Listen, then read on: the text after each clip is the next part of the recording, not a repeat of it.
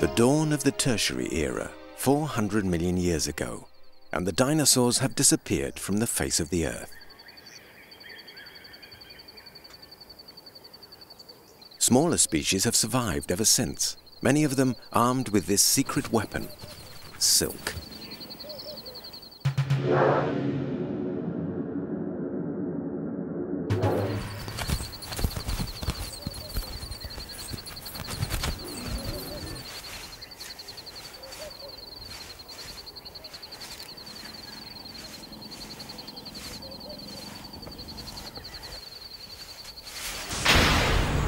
Inside this stomach is a factory of glands that secrete liquid silk from proteins. Then, as the liquid emerges from weaving cones, it solidifies into a thread. Finer than a hair and 10 times stronger than steel. Silk comes in many different styles. Frizzy, which is ideal for thermal insulation, and elastic, to withstand shock. Dry silk for transmitting vibrations, and silk covered with sticky pearls to catch prey. No other substance has so many uses.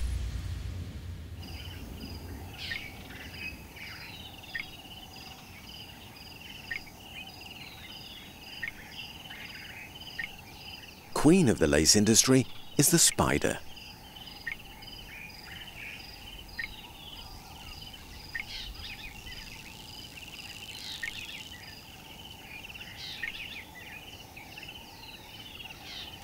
Its geometric web is a great classic of the natural world, an intricate and precise patchwork of mesh that creates a deadly net.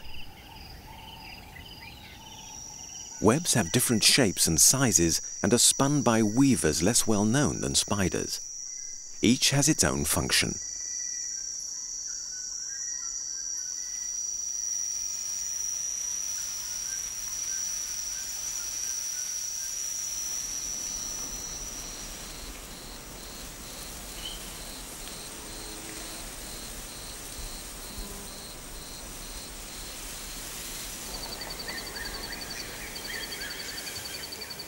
But all these architectural wonders share one principal purpose: protection.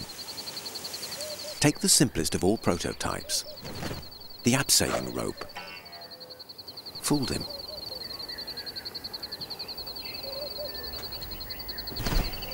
With the coast now clear, the geometric caterpillar can return to its chores.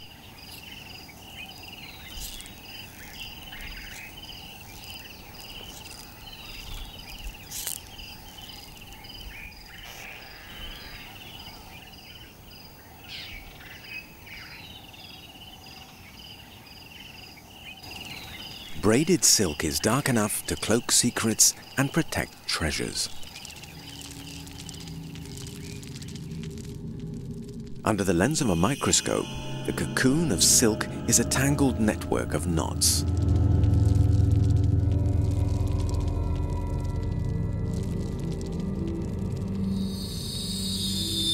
Under such blanket protection, a metamorphosis can be a tranquil experience.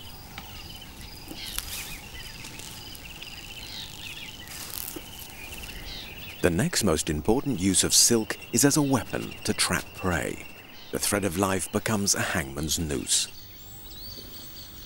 But silk has a third, crucial and lesser known function. It's a tool of communication in two senses: transport and exchange. The high wire is a welcome shortcut across the void. And when two acrobats meet, they exchange information essential for the survival of the species.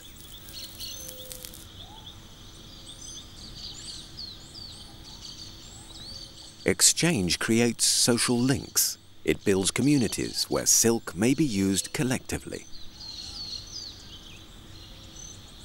And this is the spark.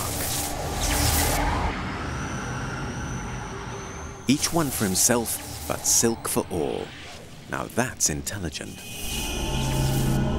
Take the ingenious cave-dwelling glowworm living at the bottom of dark caves in Tasmania. It survives thanks to a treasure trove of crystal traps.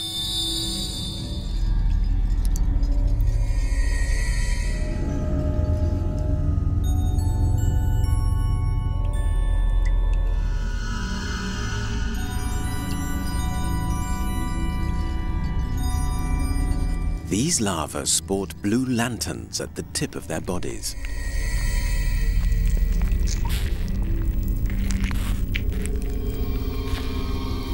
Glowworms live in colonies, and under each one hangs a precious pendulum of pearls.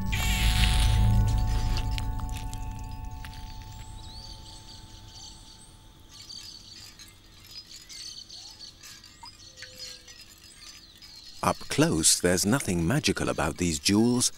They're viscous silk threads, which the worm produces for a strategic reason. They're only found in these damp caves, visited from time to time by passing midges.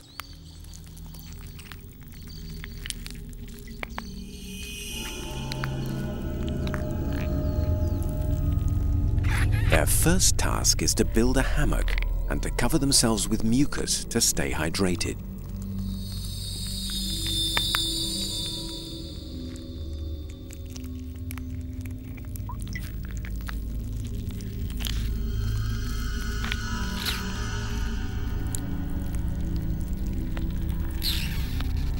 Secure in their harness, the worms begin secreting sticky fishing lines.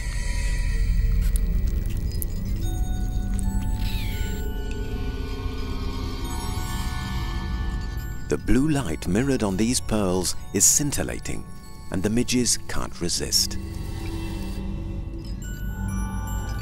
It's the same effect as light reflected off the surface of optical fibre.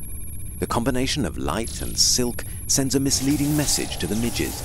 They fly blindly into this starry, deadly night.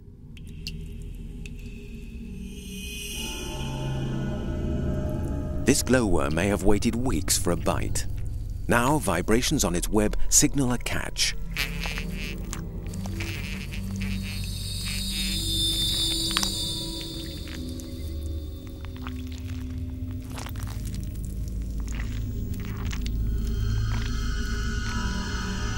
Once fed, the larva has the strength to begin metamorphosing into a fly. Its sole vocation now is to reproduce, if it succeeds, that is, in escaping this forest of glue.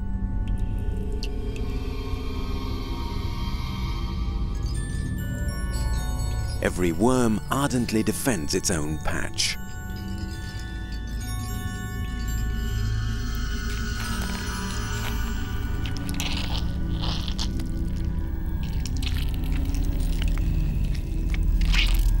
Paradoxically, this territorial instinct is a form of cooperation. By shoving each other aside, the worms ensure that every inch of their hunting ground is covered.